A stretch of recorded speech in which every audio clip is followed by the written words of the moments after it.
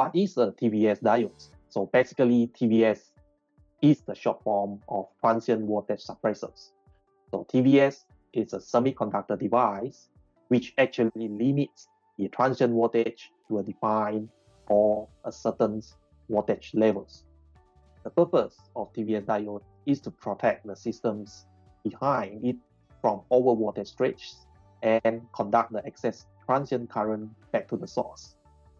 So in other words, TVS diodes is used to clamp the transient voltage to certain levels, which is comfortable for the systems under protections.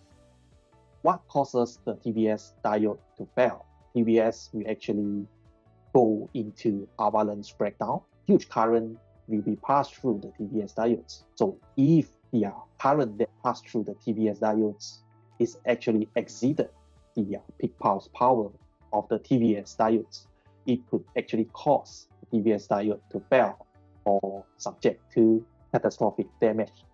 So how do we choose the right TVS diodes?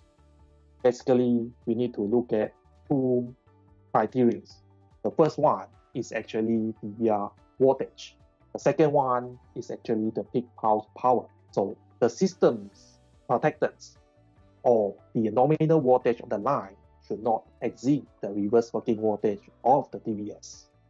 In other words, TVS voltage should be slightly higher than the nominal voltage of the line under protections or the system voltage under protections. Examples: a 12-volt line should be protected by 14-volt TVS in order to make sure the TVS doesn't go into the avalanche breakdown stage.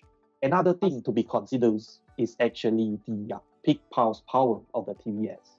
So peak pulse power basically determines how much current or how much power the TVS can actually conduct away in order to protect the systems.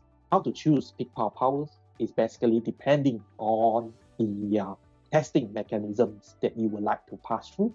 So the wattage over here is actually determined by the testing or the certification levels of the products you need to pass through.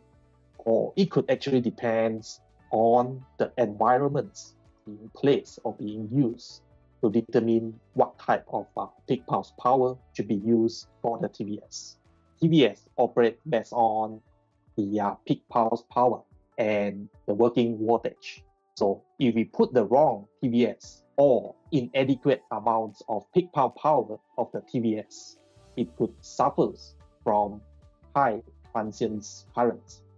So high transient currents could damage the circuits, could damage our electronics components, and the excess of over voltage could further damage the whole systems. So if we choose the incorrect working voltage we could lead into the TVS and avalanche breakdowns mode. In these modes, it could actually distort the signals, or it could actually interfere the power lines and could cause the reliabilities or the longevities of the TVS to be compromised. Any further details on the TVS device selections, you may go through MCC website or contact MCC for further support. Thank you.